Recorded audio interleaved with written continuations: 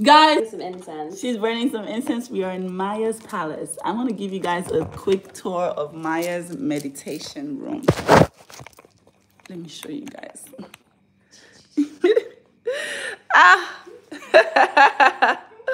This is Magnolia. Say hi, Maggie.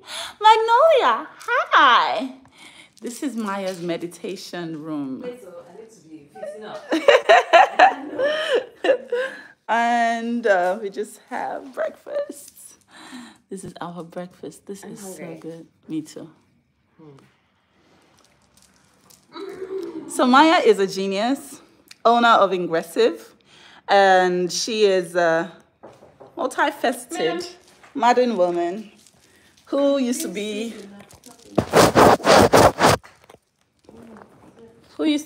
my backup dancer. Maya, please come and tell them the story of how you. Oh, sorry. It's okay. Oh wait, Angela, do you want to say hi? Angela is Maya's house manager.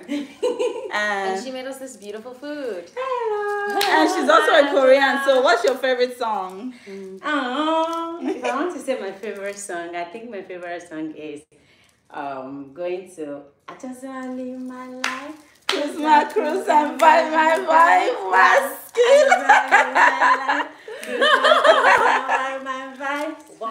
Kilo call me as long as I'm getting money. Okay. Angela. You're welcome. Thank you so much. Thanks, Angela. You're welcome. Angela is Maya's house manager, and she makes all this. By the way, are you vegan? I'm working on it. Yes. But you're basically pescatarian. She eats only fish. But now I should go in a whatchamacallit glass. Yeah, this is a good job. Yeah, let's just put this on the thing itself without the books on it. How about with the tray, but without the books?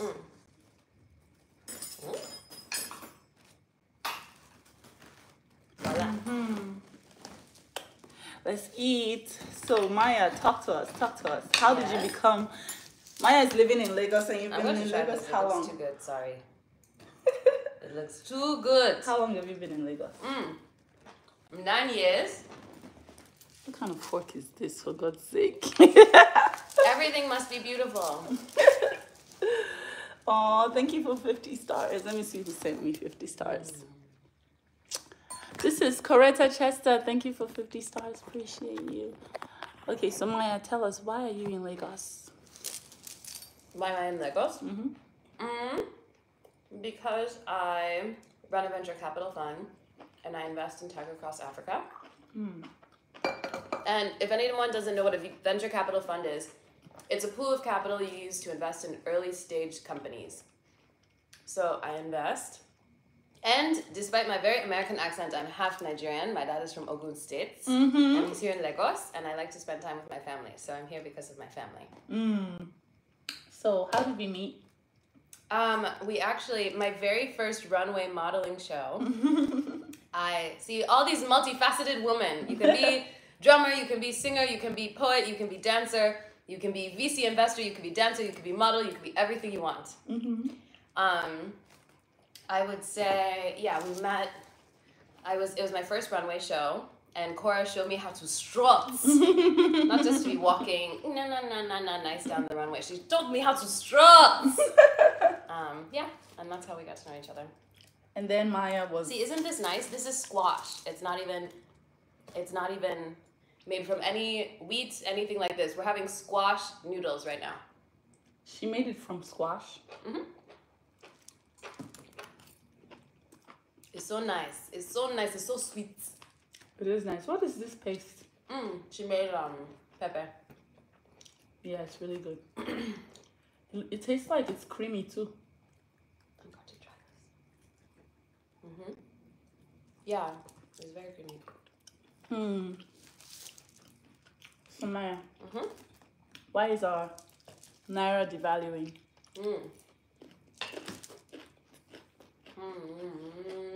Guys, $1 is 1,500 Naira right now. Wow, it's already up that bad. Basically, it's devaluing. So there are, how do I explain this very simply? It's devaluing because the money that we are spending on things that we need to import and bring into the country is more than the money that we are making for the things that are demanded that we manufacture or that we make and then sell abroad. A currency, the strength of a currency is based generally on two things. It's based on one, so the value of anything is based on perception.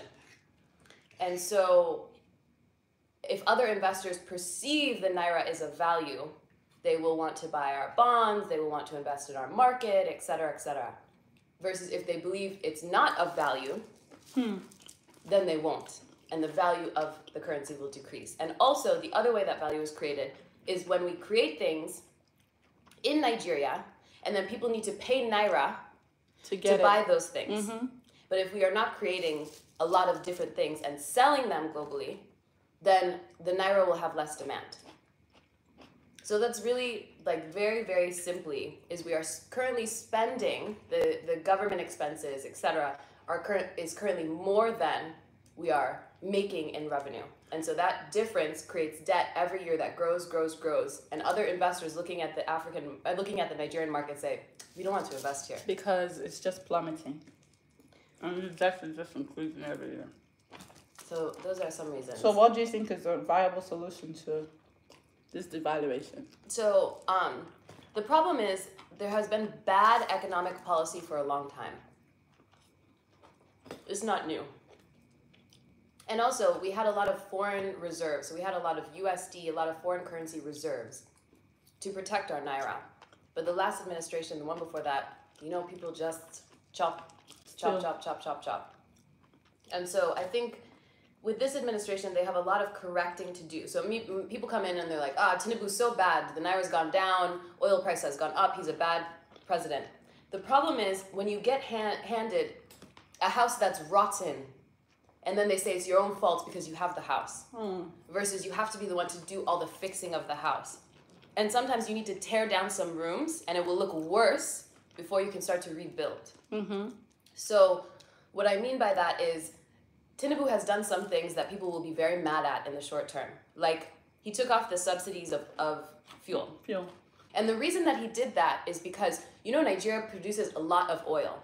But the problem is we have to send that oil outside of Nigeria for it to be refined, meaning for us to be able to use it. And then we have to re-import it and buy it in dollars, or buy it in euros, or buy it in foreign currency.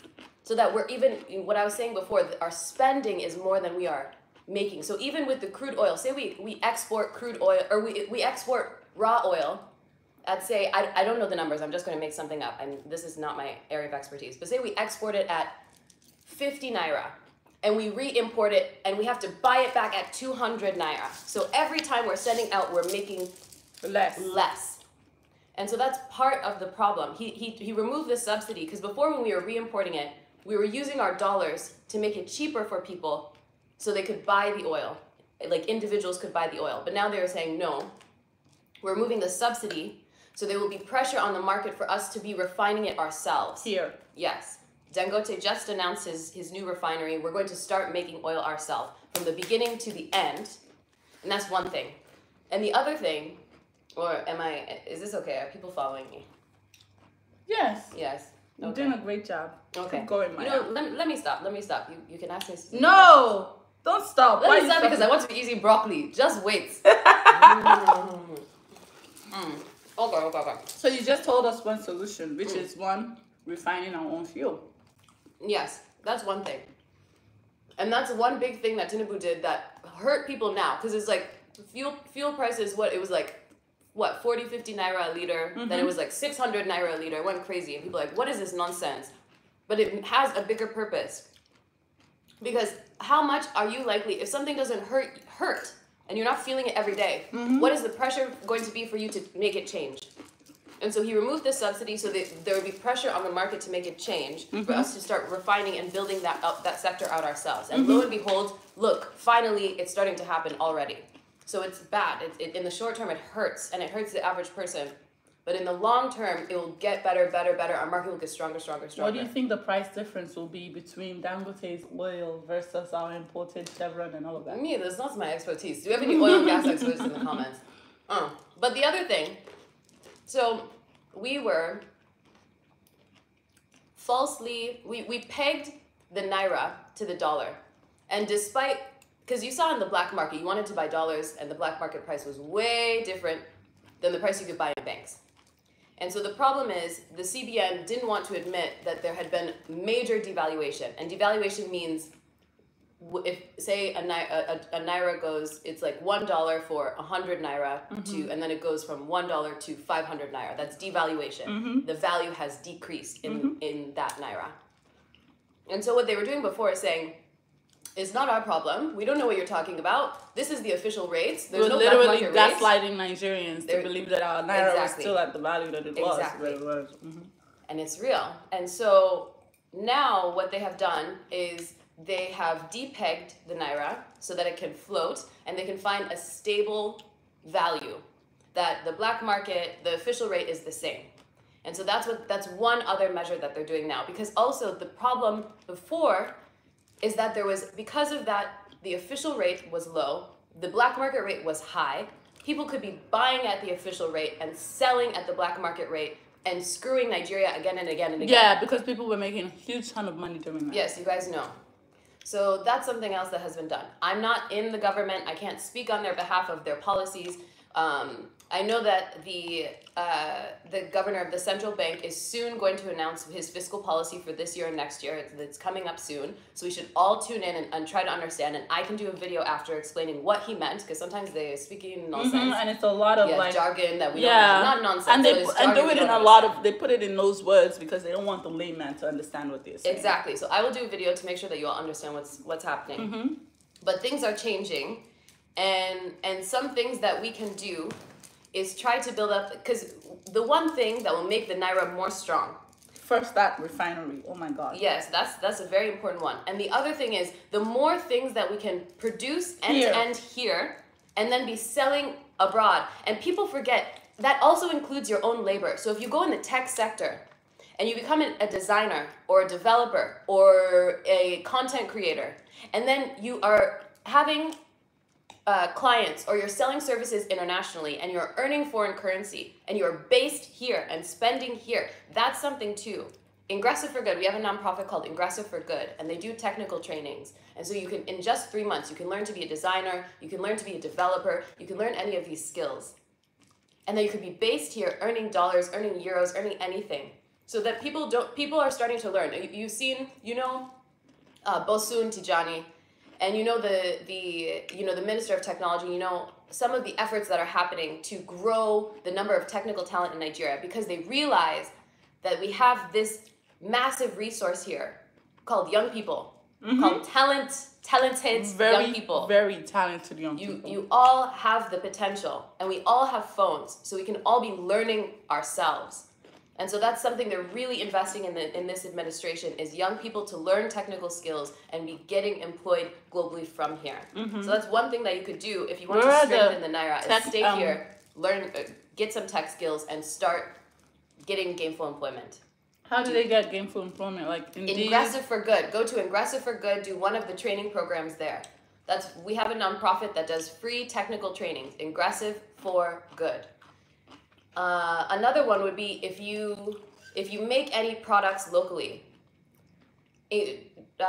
try to work with the Bank of Industry, try to work with some, say you're in the agriculture sector, you do processing, try to formalize that relationship with the government. They will provide debt, they will provide, or loans, if another word for that, and they will help you to build out your capacity. So you increase your capacity so that you can start exporting some of your product.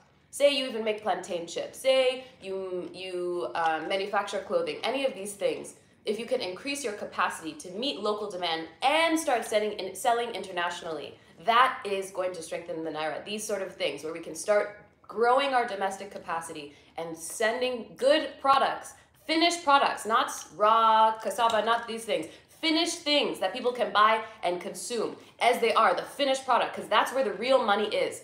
That's where the majority of the value is. It's not when you pick something out of the ground. The raw oil, you pick it out of the ground, you sell it to somebody. No.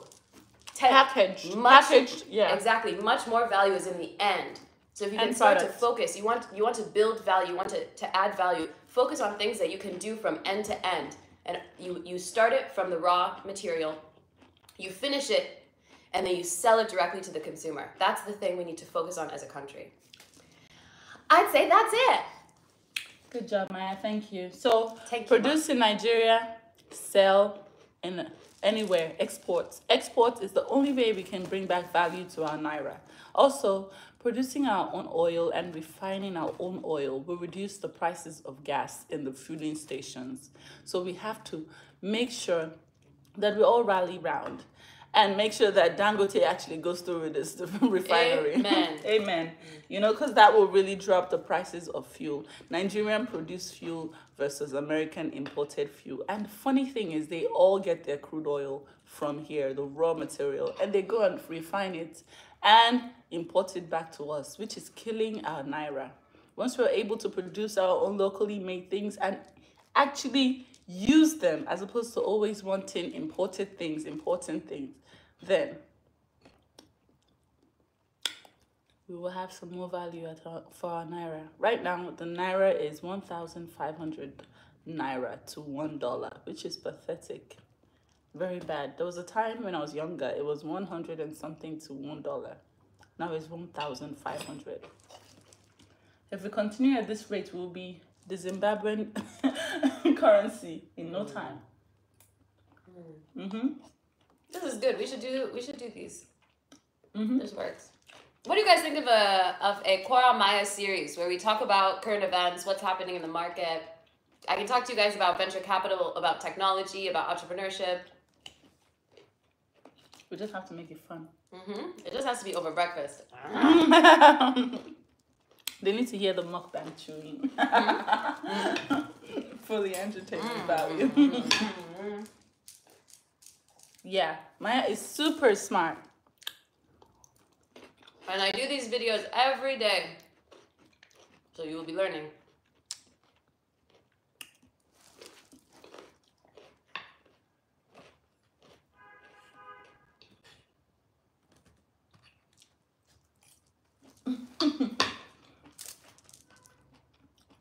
Wow, you finished that. Small body, big engine. Small body, big engine. This was like what? A tiny bowl of fruit. She said, "But small body, big engine." You don't just eat. I do. After this, I still need one wrap of powdered yam and a bit of big. Maya, do you eat? What is that? Cashew butter. Hey, you want to know something very delicious? Put one plantain chip inside cashew butter. It's delicious, like this. Yeah, give me that. Her name is Maya Hogan on Instagram. Go show her love. Maya Famud, right?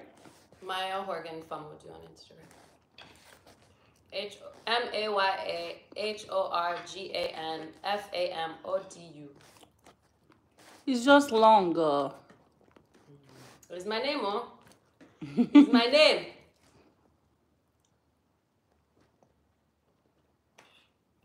So I pinned her name. Come on, Badija. Come on, Badija. Stacy Dickinson Watts. Thank you for 500 stars. Most people here are not Nigerian anyway. In the chat? In the live. Where are they from? Americans. Oh, really? My fan base is mainly America? Mostly now. Wow, where in America? Like DMV, LA? New York. I got fans in Atlanta. Atlanta fans show love.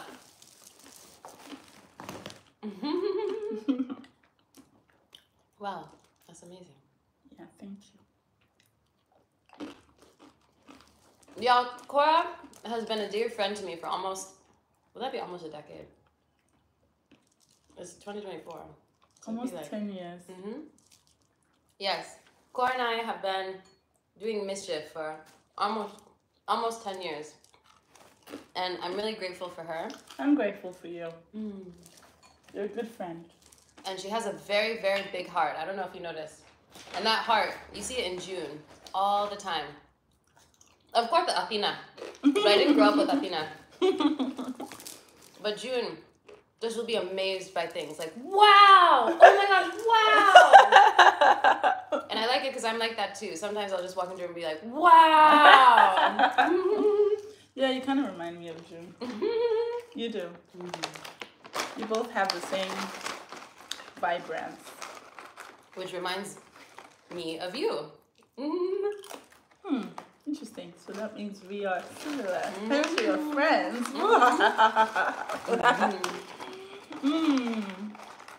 It's a little warm in here. Okay, I'll turn on AC. Maya is fully Nigerian now. Yes, you know I don't use AC. It's just for you. It's just for you. If you continue living at this rate, you will live till you're 90 years old, at least. I don't mind. Maya will live till she's 90. Because she doesn't even eat pasta, she eats squash. She has a whole bowl of fruits and vegetables. Doesn't drink, doesn't smoke. Doesn't do anything. The only thing she does is love on her cats. Maya, see you when you're 90. And you're going to be like, hey. With a full head of hair. My grandpa is 91. Oh, God. My grandma just celebrated, I think she's 89 yesterday. My grandma's birthday was yesterday. Maya takes holistic living to a new level. Zen. This is so nice. It is. Angela killed it. Angela said, come now, come and stay with us 1 week. You may as well. I'm like, is it your place to ask me to come? Yes. You should. Do you know how much a flight to this place is? Oh, of course you do. You come all the time. Exactly. But it's not cheap now. So that's why you should stay. And then what happens to my kids?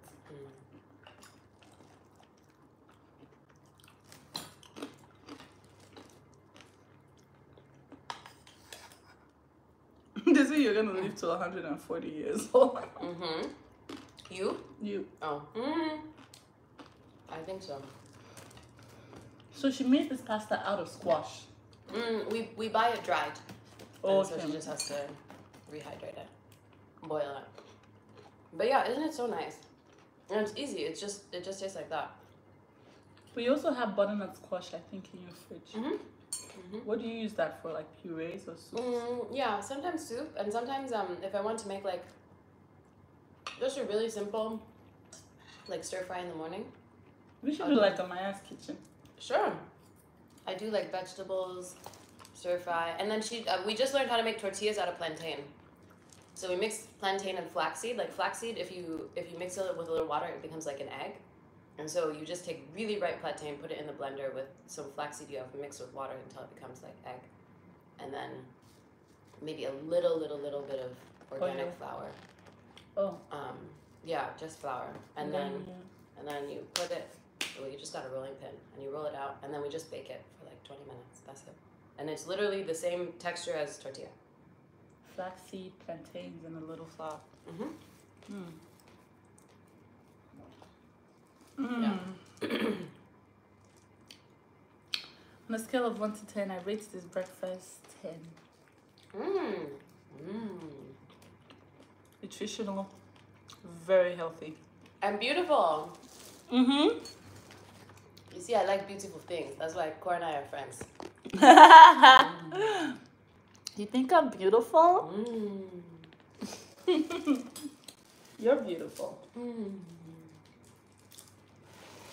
What's your idea of the ideal man?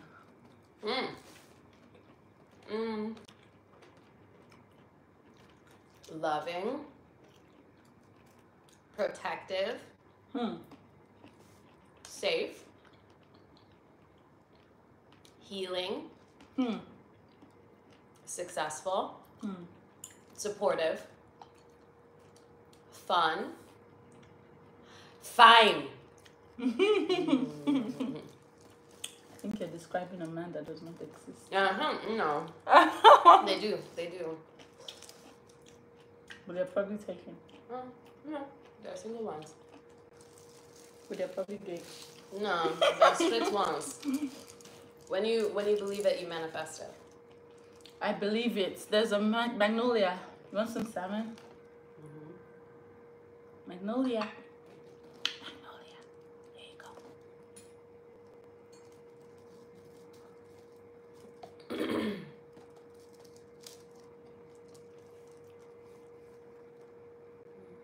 What is your idea of the ideal woman? Ideal woman? Free. In every aspect of the word, free. Wholesome. Healed and very self-aware.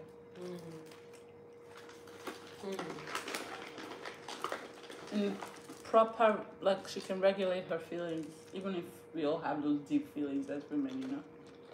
Free, wholesome, self-aware, healed, aware of emotions and able to regulate them. Yeah. Yeah, that's a good one. Independent too. That's you. You're an ideal woman. That's you. Oh.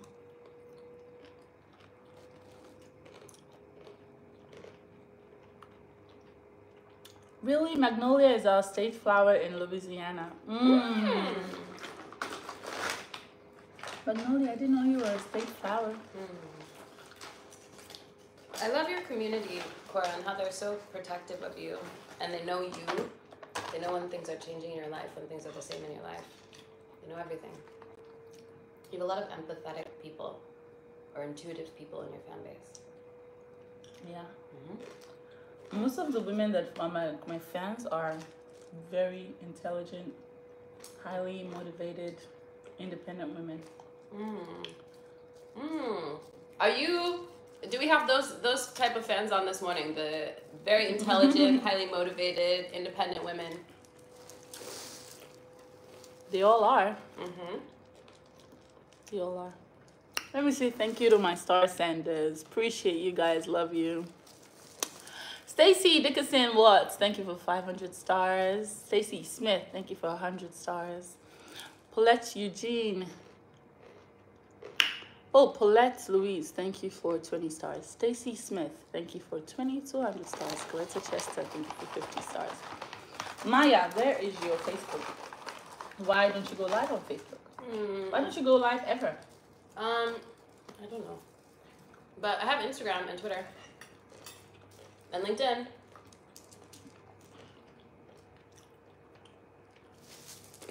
Oh, Stacy, thank you for 500 stars. Maya, turn on your Facebook so you can go live. No. No? I'll just go through yours. Why? I thought you go live on Instagram. Yeah, but it doesn't pay you as much as Facebook.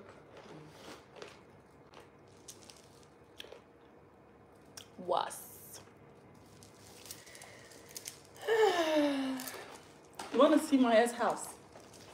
They want a house tour. Next time. Part 2. We have to leave something to the imagination. I can't believe we finished all this food. We must have been very hungry. But this is so healthy. You can eat tons of this and not, you know.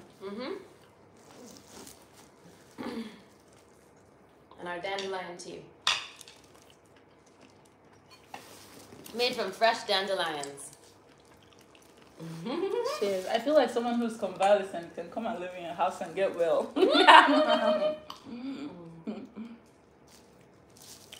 This can be a cancer rehabilitation clinic. I'm just saying. I have cancer in this house and she's not saying amen, God forbid. I mean, like, if you have anyone who is convalescent, Maya's house is the perfect place. This is so, it's like something you would eat at a vegan retreat. You know? Pescatarian retreat. It's so healthy.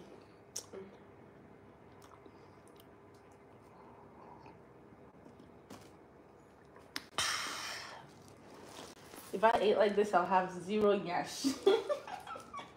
It's a problem we suffer from. You need the carbs for the yams. Mm-hmm.